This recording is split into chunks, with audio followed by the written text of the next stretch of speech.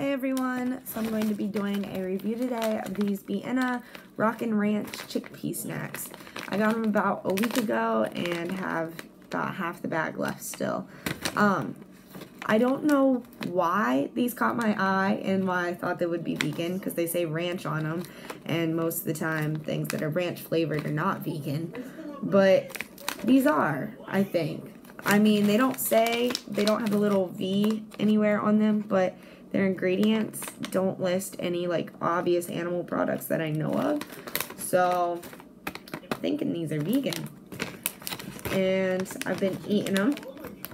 I want to do a quick review for you guys. So, ooh, this is what they look like. Focus on this. Whatever.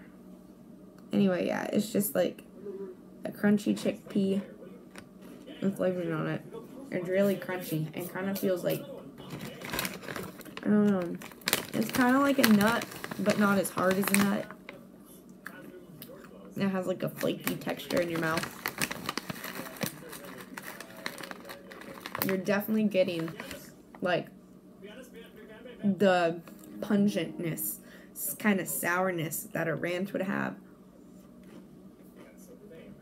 Yeah, it's almost kind of lemony. Lemony. Is there lemon in this?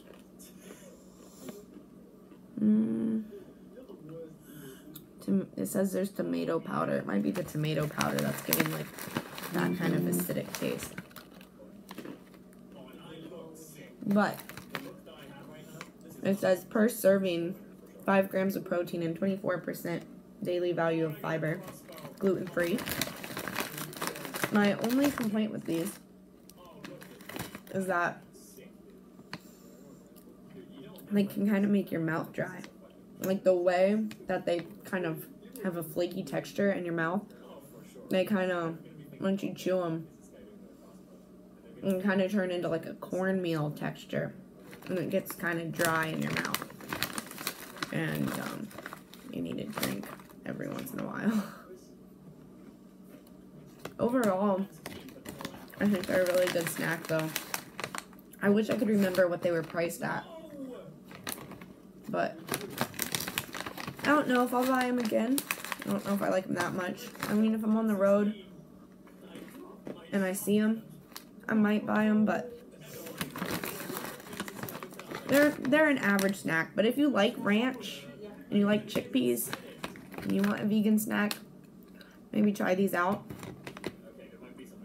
because the ranch flavor is pretty spot on. So yeah, I hope you guys enjoyed my review of these Biena Rockin Ranch chickpea snacks. Thanks for watching.